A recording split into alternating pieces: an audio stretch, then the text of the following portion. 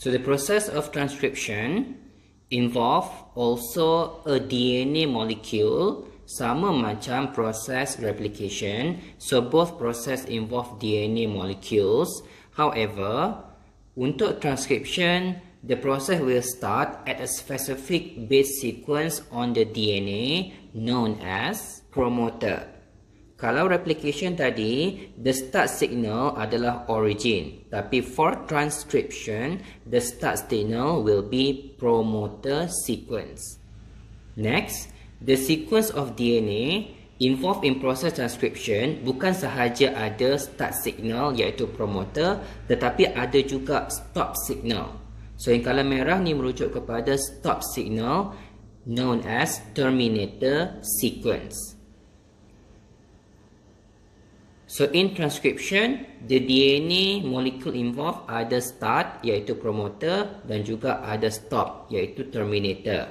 Kalau replication tadi cuma ada start sahaja, which is the origin, but there is no stop signal ataupun stop sequence, tak ada. Tapi transcription ada. So the DNA bases found between the promoter and the terminator sequence. So these are the DNA segment that we say contain genes.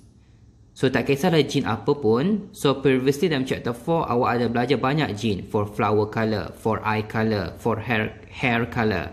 So semua gene tersebut akan kita jumpa dekat dalam specific basis sequence of a DNA that can be found between a promoter and a terminator. So tengah-tengah ni lah kita akan jumpa base sequence yang contain a gene.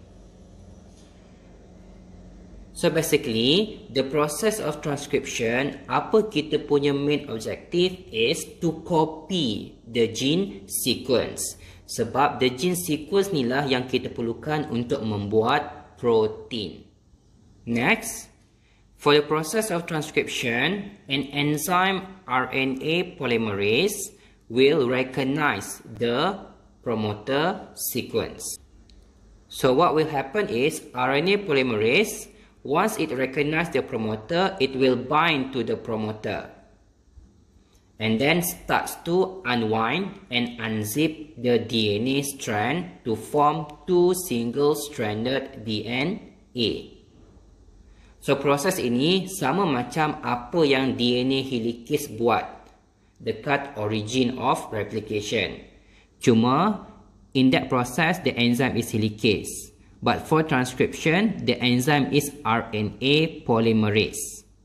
So when RNA polymerase bind to the promoter, it will start to unwind and unzip the DNA molecule to form two single-stranded DNA. At the same time, apabila enzyme tu sedang unwind dan juga unzip the DNA molecule, apa yang dia juga buat adalah it will start to synthesize new RNA strand complementary to the DNA. Tetapi only one of the DNA strand will be read. Salah satu sahaja yang akan dibaca oleh RNA polymerase enzyme to make the complementary new RNA strand from 5' to 3' direction. Ingat, sama sahaja macam replication, asalkan proses itu melibatkan sintesis, always involve from 5' to 3' direction. So kalau sintesis daripada 5 ke 3, maksudnya the enzyme must read the DNA strand from 3 to 5' direction. So out of these two strands of single-stranded DNA, so enzyme RNA polymerase akan baca yang arahnya adalah 3 ke 5. So strand yang bawah ni arahnya 5 ke 3. So enzyme ini tak boleh baca yang bawah. So dia terpaksa baca yang atas. Sebab atas ni yang direction adalah 3 ke 5. So sebelah sini adalah 5. So means that when this enzyme RNA polymerase nampak A, dia akan pergi letak uracil. And then nampak T, thymine, dia akan letak adenin. Nampak T letak adenin, nampak C letak guanin, so on and so forth. Yang penting, bila nampak A, dia akan letak U. Sebab RNA polymerase synthesize RNA, bukannya DNA. Sebelum ni, untuk DNA polymerase, bila dia nampak A, dia letak thymine. Sebab DNA polymerase adalah untuk synthesize DNA strand. RNA polymerase untuk synthesize RNA strand. So the process of synthesizing new RNA strand will still occur from 5' to 3' direction by the enzyme RNA polymerase. So in this case, yang kita nampak, out of the 2 single-stranded DNA, only one of the single-stranded DNA will be used by the RNA polymerase to synthesize the complementary RNA strand.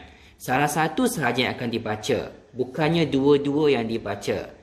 So, the DNA strand yang dibaca oleh RNA polymerase untuk membuat complementary RNA, so strand inilah kita panggil sebagai template.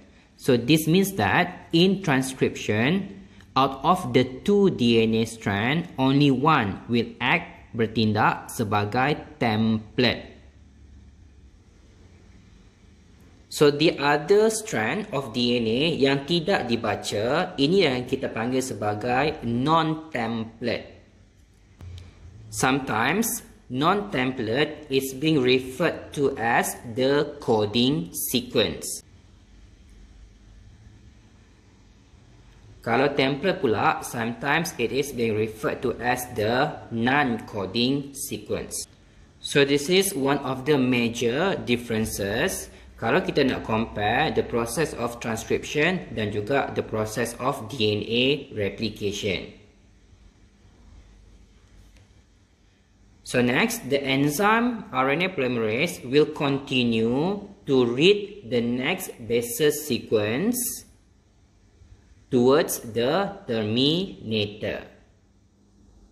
So sekarang kita nampak enzyme RNA polymerase sudah continue to synthesize the complementary RNA strand from 5' to 3' direction. Bermula daripada promoter tadi sampailah sekarang dia sudah sampai dekat terminator. Satu lagi yang kita boleh nampak adalah DNA strand yang separated tadi sekarang sudah form complementary base pairing semula. So tadi dia separated into single-stranded DNA, sekarang dia sudah bercantum balik menjadi double helix. So kesannya RNA molecule yang pairing with the template strand tadi akan kena tolak keluar. So this is the mRNA yang sudah separated from the template strand. So template dengan non-template akan bercantum semula dan form double helix. Kalau DNA replication, once the DNA strand separated, dia akan separated permanently. Tetapi untuk transcription, the separated DNA strand will rejoin, reform complementary base pairing and form the double helix semula. So now we have a single-stranded RNA molecule known as mRNA that was synthesized by the RNA polymerase from 5' to 3' direction. So this is the product of transcription, yaitu mRNA. So the mRNA sequence is single-stranded. So M stands for messenger RNA. So this is the first type of RNA yang awak pernah tengok sebelum ni, iaitu mRNA. So DNA sequence tadi akan completely rejoin semula and reform the double helix. Now we have the mRNA as the product of transcription. Next, this mRNA molecule needs to be transported from the nucleoplasm into the cytoplasm. Ingat, the process of transcription and replication both occur inside the nucleoplasm, inside the nucleus. Okay, so the mRNA produced from transcription needs to be transported from the nucleus into the cytoplasm so that the mRNA can be used in another process, which is translation. Before the transportation can occur, we need to add something to the mRNA so that the mRNA can know that it needs to move into the cytoplasm. The process of modifying the structure of mRNA is known as RNA processing. So during RNA processing, what will happen is a protein known as 5' cap will be added to the 5' end of the mRNA. So dekat 5', hujung 5' tambah protein bernama 5' cap.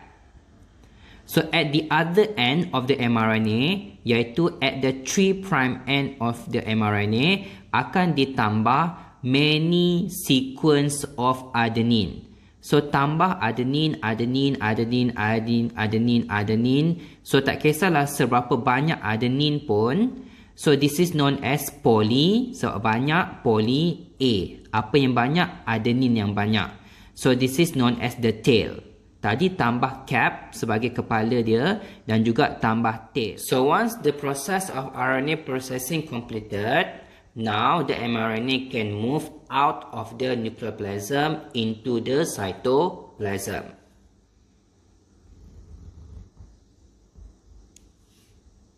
Inside the cytoplasm, barulah the mRNA will be involved in translation to make protein.